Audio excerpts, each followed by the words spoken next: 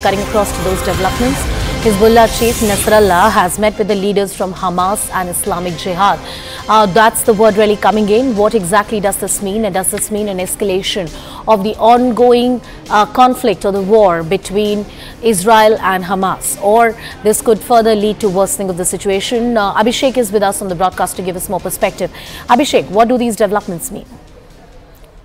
Well, we can easily know that anything that has happened from the side of Hamas on the 7th of October in Israel was not just one-off thing. It was well calculated, premeditated, and an attack on Israel with all the considerations, keeping in mind that what could be the counteroffensive of Israel and how are they going to handle Israeli counteroffensive, and from what all front they can distract Israeli forces. And I'm sure, like people or the groups like Hezbollah were very much involved in this, and one can only see with the latest communication that is happening between the Hezbollah leader and Hamas leader that if they are planning a concerted approach towards the situation right now. If Hezbollah side continues their offensives against Israeli forces, which they have been doing, but not at a scale which could be alarming, because Israeli military is retaliating in almost the same manner, and they have been able to fire at shots or destroy some of the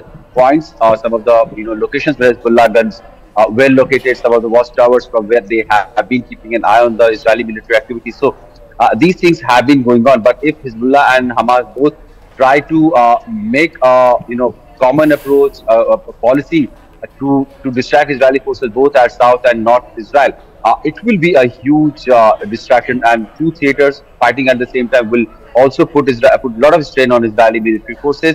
They will have to stretch their air power, and of course the ground offensive staff also. About 3 lakh of them right now mostly engaged in defending their cities in the southern part, and mostly they have also been deployed on the southern border. So what if Hezbollah starts attacking or doing some more aggressive posturing on the northern border? Will Israel be able to sustain that? That remains the big question, and how will Israel do that?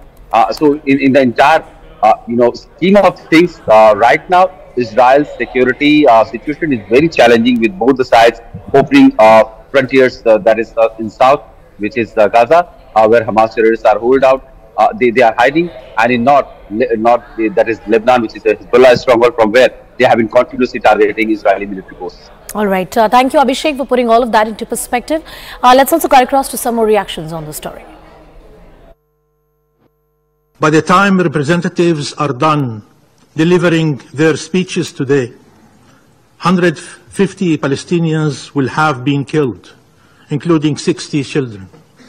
In the last 2 weeks, over 5,700 Palestinians have been killed, including over 2,300 children and 1,300 women. Compared to the population of Gaza, that is the equivalent of 145,000 British citizens or 700,000 US citizens. Almost all those killed by Israel are civilians. Over 1 million displaced, 170,000 housing units destroyed. Excellencies, more injustice and more killing will not make Israel safer.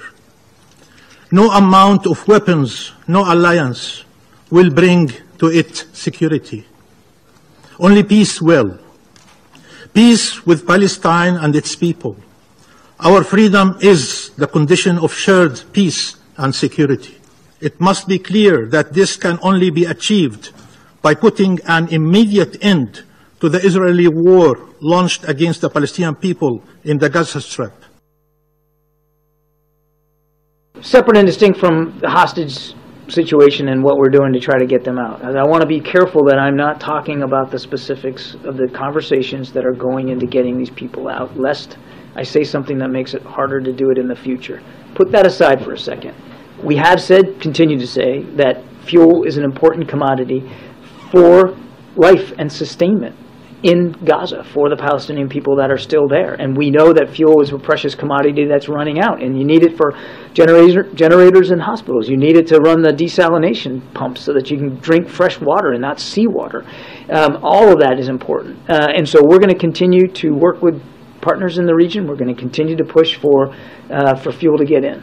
Now, look, that said, I said this again yesterday, we certainly understand Israeli concerns about the possibility for Hamas to abscond with fuel and use it for their own purposes and not allow it to be used in hospitals and desalination plants. We understand that. That is a legitimate concern, no question about it, which is why, again, Ambassador Satterfield is on the ground working this so hard. There's a balance here that has to be achieved.